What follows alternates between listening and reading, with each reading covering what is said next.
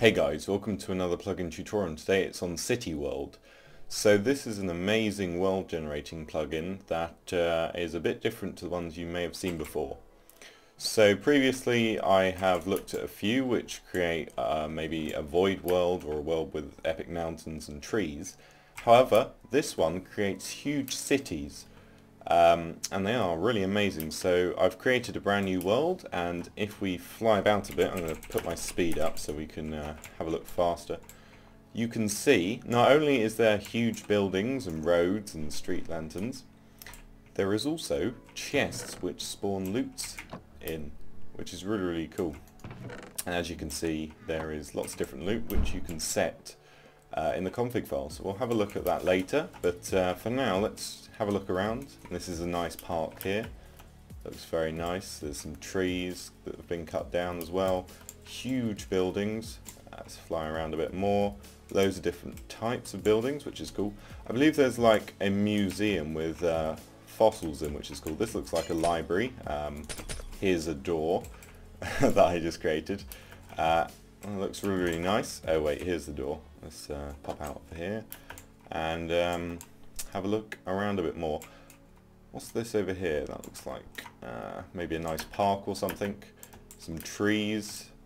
And if we fly around here, I saw some farms as well, which is a really nice touch.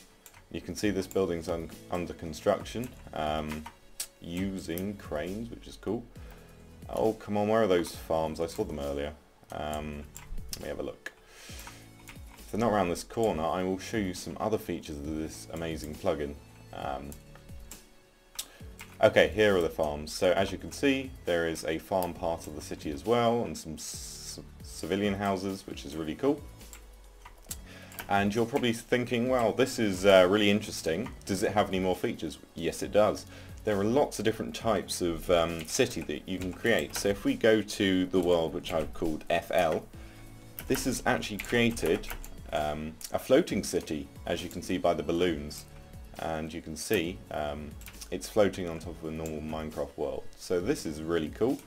There is also a flooded city, a snowy city, a sandy city, which is like covered in sand. And there is also a really strange one called Astral. So let's look at that. If you teleport here, it is a snow world. It's really peculiar. Look at this. There are there are like lots of ice waterfalls, and at the bottom there is cobwebs and lava, which is really strange. And there's these really colourful sort of skyscraper things, and a railway as well. So this is fantastic. If you're wondering about this plugin, you can download it for free off of Spigot. You obviously need multiverse or multi-world. I would recommend multiverse as it's better. Oh, I'm on fire, that's not good.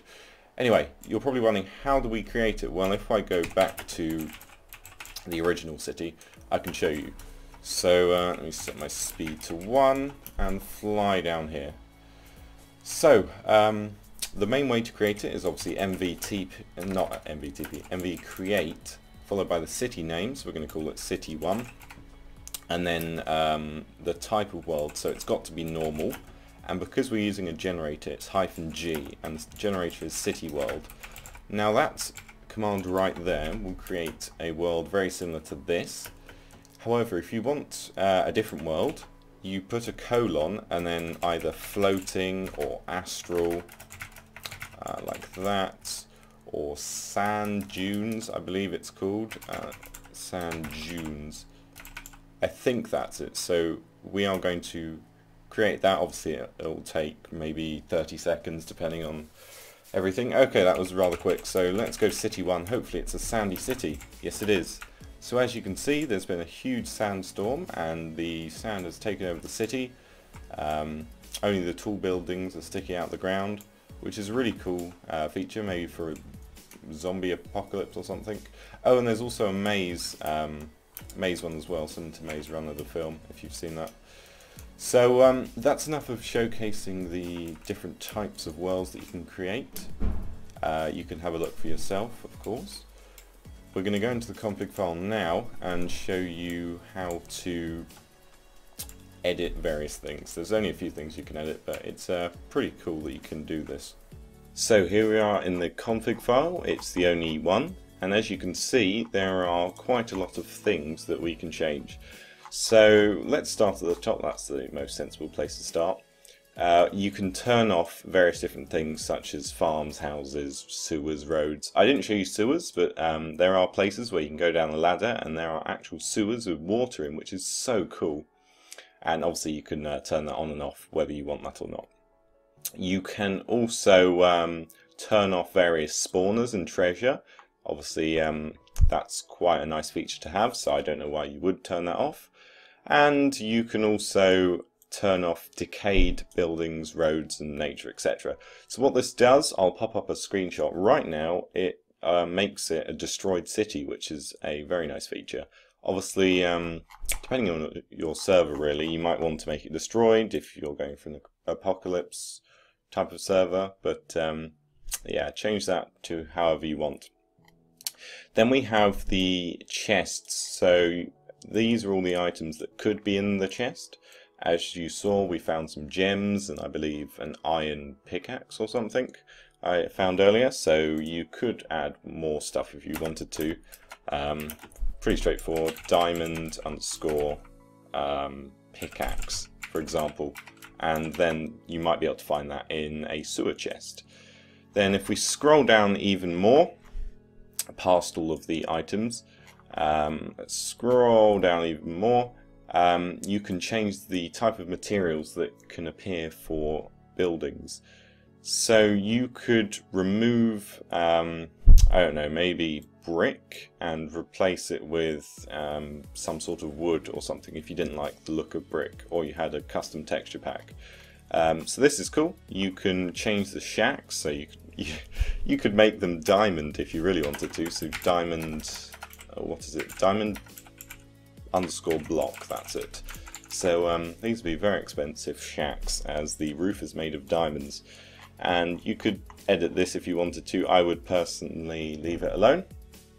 And here we have the floating world, and obviously we can change very similar things about it, and obviously you can change all of the loot again. And if we scroll down, we are at the Astral World, which is personally my favourite, even though it's crazy and I don't understand what it is.